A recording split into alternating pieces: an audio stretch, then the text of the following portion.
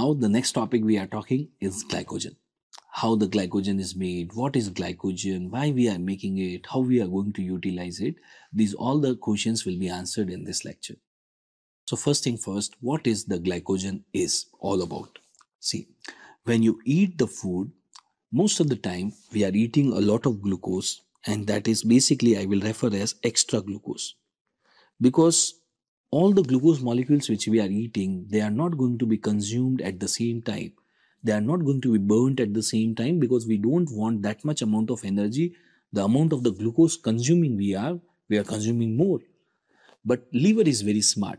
What the liver will do is, whatever extra glucose you are consuming, all these glucose molecules will reach in your liver, and the liver will say that, okay, these are the extra glucose molecules which are coming.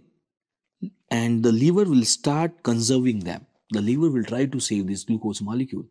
So in the liver we have a special protein. On this special protein, we are going to attach these glucose molecules.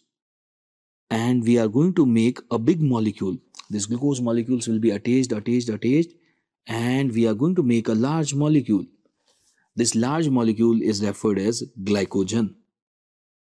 And we are going to store our glycogen in the liver. So the liver is the one who makes the glycogen and will store the glycogen. Now once the glycogen is stored, see why we are storing it? Because in future, when we are going to go into fasting state, at that time we will be requiring the glucose and the energy.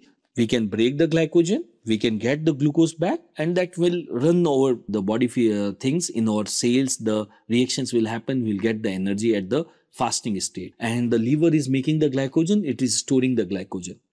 And who will requires the most of the energy? It is the muscle. So what the liver will do is, the liver will say to the muscle that I am having a molecule, you can keep it with you.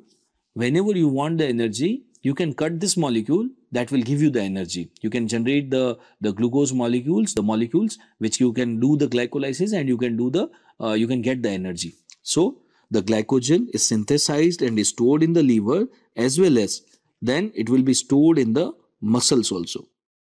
And some amount of glycogen can even be stored in the brain also. But mainly the glycogen is there in the liver and muscle. Some part is there in the brain also. This glycogen is also called as the animal starch, because this is how we are storing the carbohydrate in our body. How the plants store their carbohydrate? Called as starch.